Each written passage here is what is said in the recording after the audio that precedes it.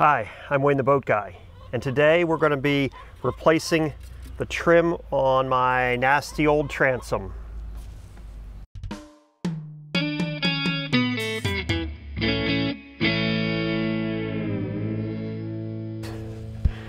So here's what I'm working on today.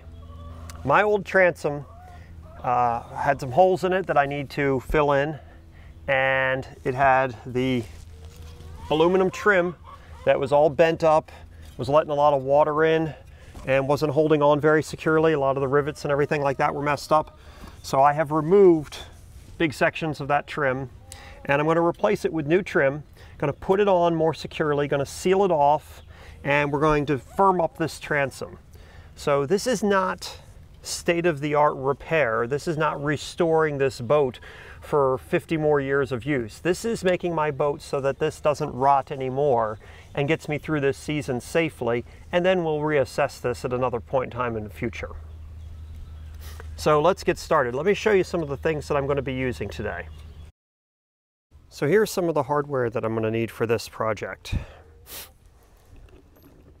I've decided to reuse the bolts that held on the kicker motor, and these are them. And so those were special, just welded up stainless washers that they had, and going to put the hardware back through there and seal that off correctly. These are 4 new stainless steel bolts, nuts, and stainless washers that are going to go through the transom brackets. Here's some spare washers, and here's a 20 pack of 2-inch stainless screws and a 25 pack of 1-inch stainless screws.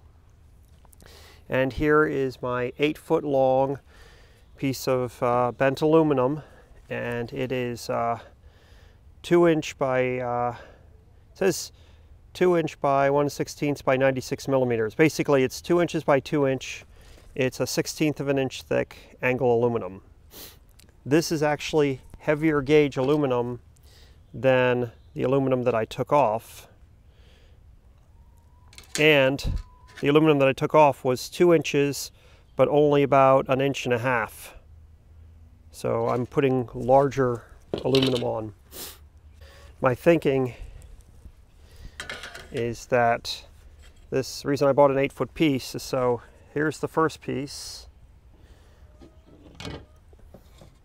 and let's just pretend this is our second piece here, right? A little bit of a gap. And then that'll straighten out to there. And the next piece, like that. And our next piece, oh, see, that's nice. That's one cut, if I do it right. Like that. And then that leaves me this section here as some extra. And my thought is I'm going to cut this into 2 chunks, and I'm going to use this to reinforce. So let me show you what we're doing here at the transom. So I'm going to leave this on. I took off the piece of aluminum that went down here, and then I took off the piece that went here and went here. I'm leaving it on where the motor is, over here, where my engine, apologize, where my engine is. So there's my chickens. This is who makes all the noise while I'm trying to talk and work. All right, ladies, knock it off. Let me show you the tools that we're going to be using today. I tried to get out everything that I need. I don't know if I succeeded or not. So I actually set myself up a nice little workbench out here. And I have gloves, since I'll be working with sharp metal, a marker and a pencil to mark the aluminum and if I need to measure anything, a hacksaw because I think I'm going to be cutting this stuff manually, a file to smooth off the edges after I cut, some pliers and a rubber hammer to shape the metal, where I have to bend it in a little tighter and get the corners. And then I got a scraper and a scrub brush, magic eraser and a rag, and some acetone for prepping my surfaces, rubber gloves, and 4200 sealant. The reason I'm going to use 4200 is it's supposed to be flexible, It bonds aluminum and fiberglass, and it's supposed to remain flexible. So the hope is that putting that underneath of the edge of the aluminum when we put it all together will make a good secure bond. Then we've got my impact drill, my drill bits, and my screwdriver to put in all the screws. This bucket is my trash and tool hauling bucket. So hopefully that's everything that I need to do this project. I have a feeling I'll be running back and forth to the garage and to my toolbox for a couple other things along the way. But I wanted to try to have a plan. So I took off this section and this section on both sides.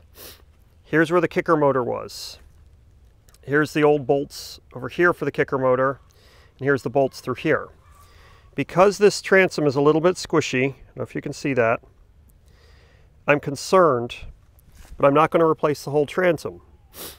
So the way I want to approach this is I'm going to put my new bracket on, which will be 2 inches and 2 inches. So it'll go down about where the old one was and farther over up here.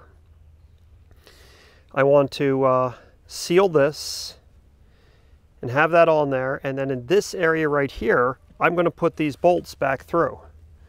So where my 2 bolt holes are, I'm going to put sealer on, put those bolts back in and put them here, and that'll help hold this tight. These spots right through here, I'm going to put a second, my plan is to put a second bracket over top of it on this side, and then I'll use those smaller bolts to hold all of this together here. This will help strengthen up the transom a little bit. Going to do the same thing on this side. So we'll build the section that goes down here, piece that goes here and here, reinforce it with another bracket on this side, and run 2 screws through here. This side is more solid because it has whatever this is. I don't know if this is a flagpole mount or an antenna mount or what this was. But this is mounted on here, holding this part over here kind of solid, even though my wood here is kind of sketchy. My thought is this just gets us through for another year or 2. Then we decide what we're going to do with the boat after that. So I'll be cleaning all of this surface up here, prepping it for new sealing along the top edge and to this side. So first thing I'm going to do is we're going to rough out what these brackets are going to look like on our new piece of aluminum here. So we're going to take this piece and let's flatten this back out again.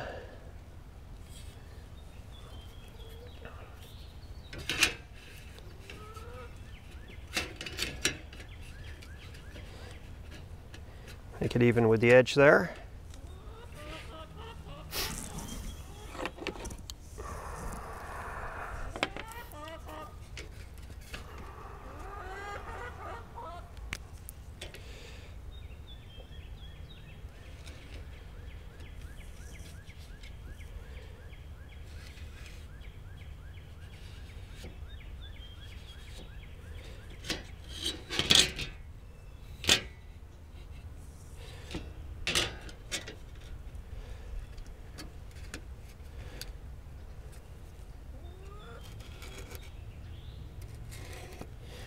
This is the notch where it bends, and apparently at the end the way it's cut away is like that. So this is piece number 1.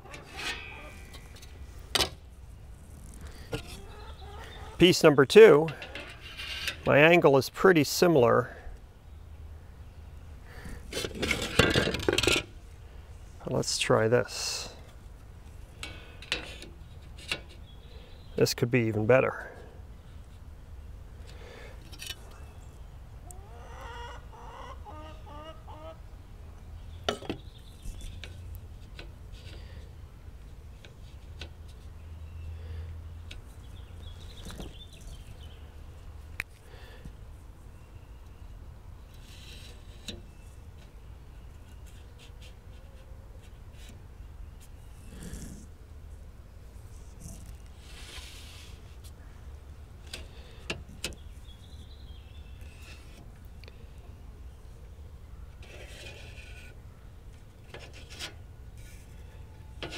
Now I'm also going to write a number 2 on here So that way I know this is piece number 2. I'm going to write number 1 on this, so I know this is piece number 1.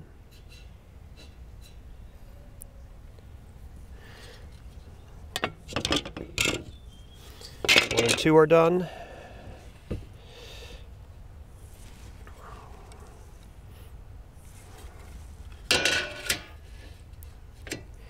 Piece number 3.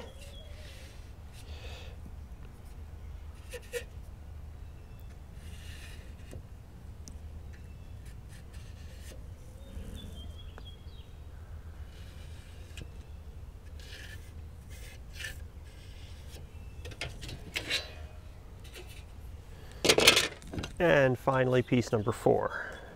Straighten that out.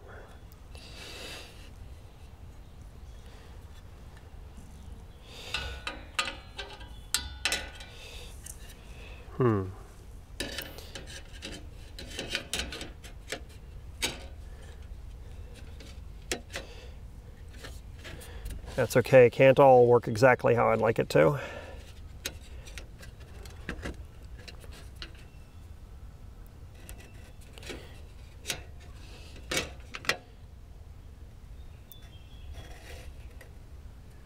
And one of the things somebody said to me is they said that maybe I would want to rough cut this stuff out and do it better as I go. And I may just do it that way. Number 4, and this is number 4.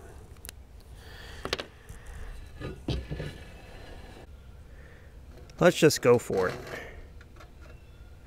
What do we got to lose, right? Oh, this is a lovely sound.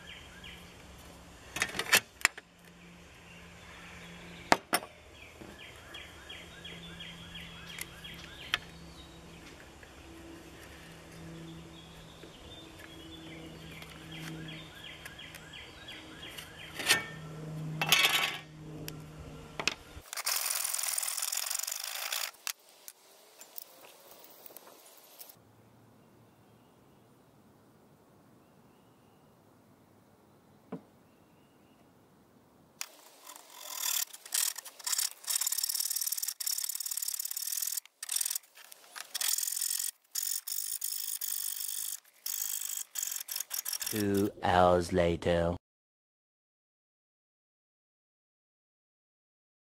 Okay, so here's what we're getting ready to do. We're getting ready to put the pieces on here. So we're going to try our first one. We've got to put this metal piece on right here. But first I'm going to put the screw in that goes here. So that should be fun. So we've got our rag. And I've got my, I was using acetone to prep the surface here. And when I used the acetone to prep the surface, it ate right through destroyed my latex gloves. So these are the Mechanics black nitrile gloves. We got our marine adhesive right here. And we've got our big flat washer and our bolt. So what we're going to do is we're going to stick this on the inside of here with our bolt. Let me grab the bolt. Because the first part I'm going to attach is right here. I'm going to draw this in so that way it doesn't move after I've put on the other stuff. So let's run some of this. I've never used 4200 before. So let's see how it flows. Well, right now it seems to flow really, really slowly. Here we go. Finally getting some to come out here. So what I want to do is I want to lay a nice bead of it around here. And then I'm also going to put it all over the shaft of the bolt.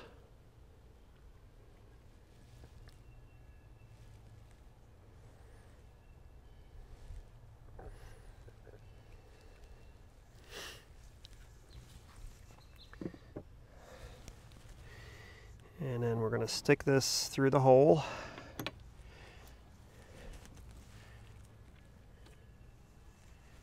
And I'm going to wipe this off on a rag. If you've ever caulked a bathtub, this is just as much fun.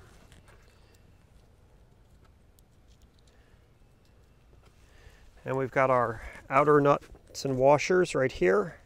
I'll be putting the 4200 on them as well. First, I'm going to inject a little bit more inside here, just to make sure we're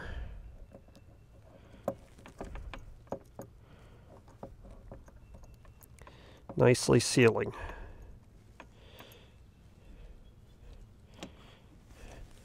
And we want to put a bunch, I'm sticking it in this bolt hole right here. I don't know if you can see that or not, but where the bolt comes out.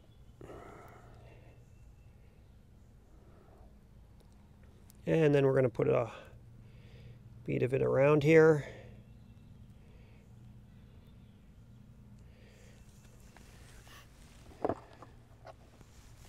And when I stick on all my washers, it should squish a little bit of it out. Now, I'm really not worried about this looking pretty.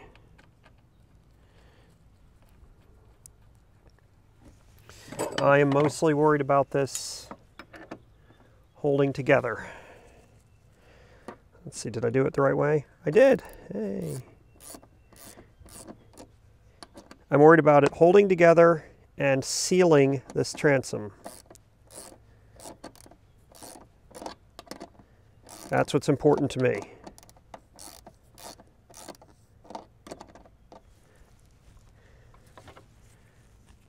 And there we go.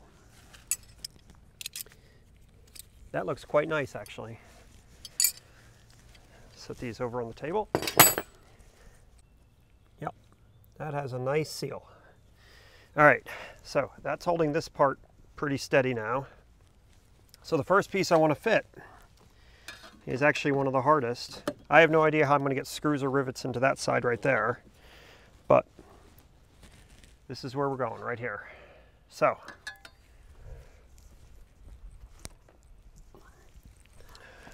one of the things I decided to do was take a pencil and I'm going to draw around the outside edge here so I can see how far out I can run a caulk bead.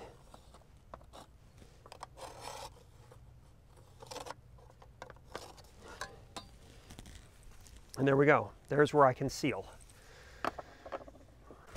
We run a bead of sealer all around here, stick the piece of metal on, and then start screwing some stainless steel screws into there with a little blob of this at each screw point. So let's just go for it.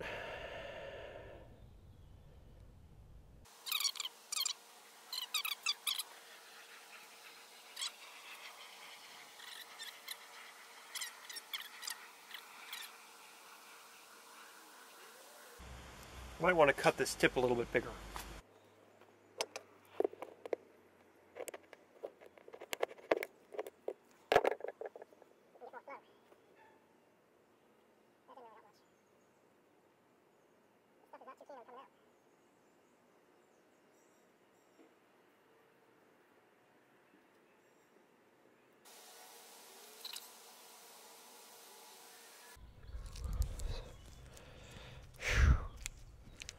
Boy, maybe I need to puncture the tube a little better.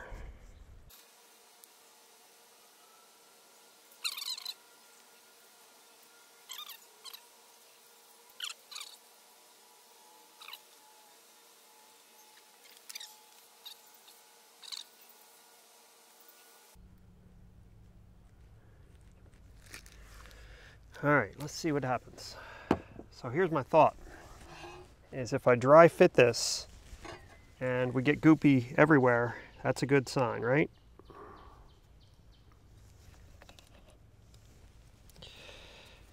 So, test fit. So we didn't get any goop on here, got just a little bit there, and on the top we did pretty good. So we need a lot more.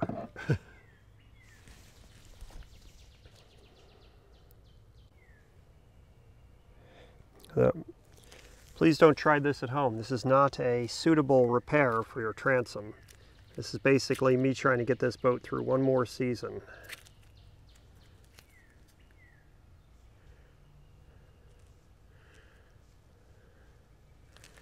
Next year I'll be sitting here either scraping all this out or I'll be riding around in a different boat.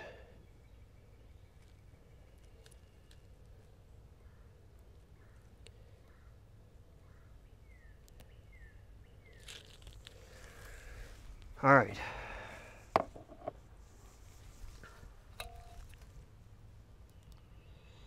Test fit. Second attempt. And there we go. Okay, so here's how I see this working. Stay, stay, stay.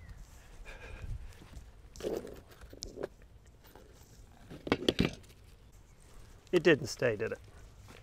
All right. So I got one screw. So I'm going to try putting a screw in, see how it holds.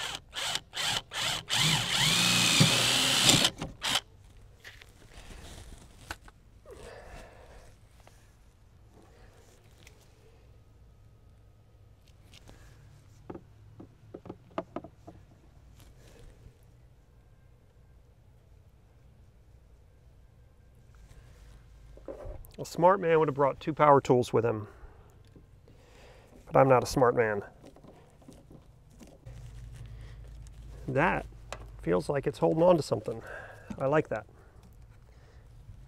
Now what's interesting is when I originally was playing with this piece down here fit up next to the engine, not laying on top of the engine like it's doing right now. There we go.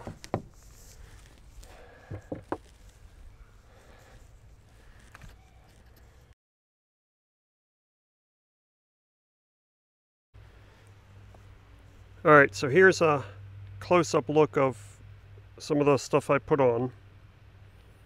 My tube of 4200 kind of ran out, so I didn't get some of these screws sealed off. And yes, I have a broken off screw that I need to pull out.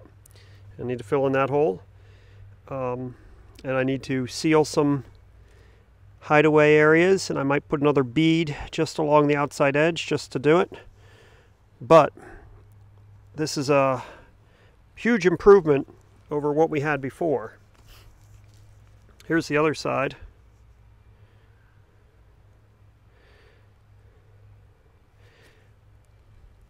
So compared to what we had on here before, the old cap didn't even cover half of the top of the transom. And so that seam here, that's where a lot of water came in. So I'm covering more of it now. I've got new goop underneath there, and I actually may still even wrap this side on the top here. I haven't decided whether or not I'm doing that yet, but I've run out of 4200 and getting tired, and I got this all on. So I'll probably get another tube of 4200 and at the very least seal up this outside edge here. Just run a bead along all the edges, and we'll take it from there. So I hope you got something out of today's video. I hope you at least enjoyed watching it. You know, I'm learning as I go. I had never worked with 4200 before. I'd never cut my own aluminum transom cap before, but I don't recommend this as a permanent solution. If you've got a bad transom and an old boat, this is not the fix long term. The fix is replacing your transom and putting some new Kusa board or some wood in there.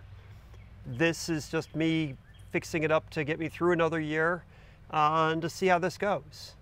I think it's all a learning experience, and I'm okay with that because this is a cheap old boat, and that's kind of what I bought it for. So, you know, we fixed it up. And what would be really great is to be sitting here in October going, you know what, this is still in pretty good shape. I'm going to run through one more year like this. But if that's not the case, that's not the case. So I hope you enjoyed today's video. And if you did, hit the old like button. If you'd like to see more of my videos, hit the subscribe link. And ring the bell so that way you get notified whenever I come out with a new video.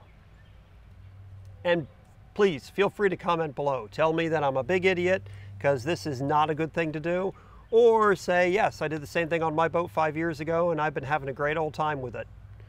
Or I learned something today. Thanks, Wayne. I don't care. Either way. I'm just having fun. And I hope this was at least entertaining for you. That's it for now. Ugh. Oof.